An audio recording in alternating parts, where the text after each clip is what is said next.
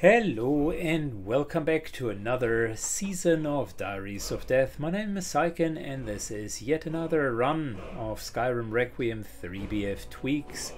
We are continuing our series Diaries of Death, where we are following a couple of individuals in a shared world of Skyrim that are trying to accomplish the tier 1 milestones of early game Requiem 3BF tweaks. In the previous episodes, Season 1, we have seen Hamza, the chosen knight of Dibella, fighting in order to get Dibella's favor and fighting through the Companions quest line.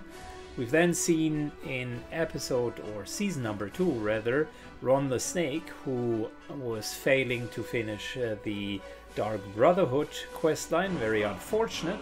And finally, we have seen in season 3 Prometheus, the cleansing vindicative paladin, taking on Putima, a soon-to-be undead goddess, and prevented her from being reborn.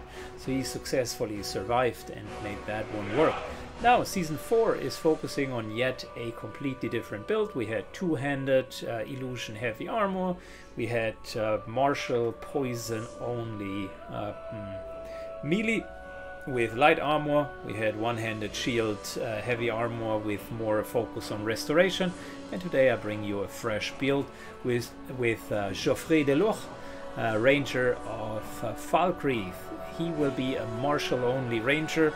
That means bow action, our first range character that I'm showing off of this channel, and he will try to cleanse the area around Falkreath of bandits, but will soon be drawn into a greater adventure.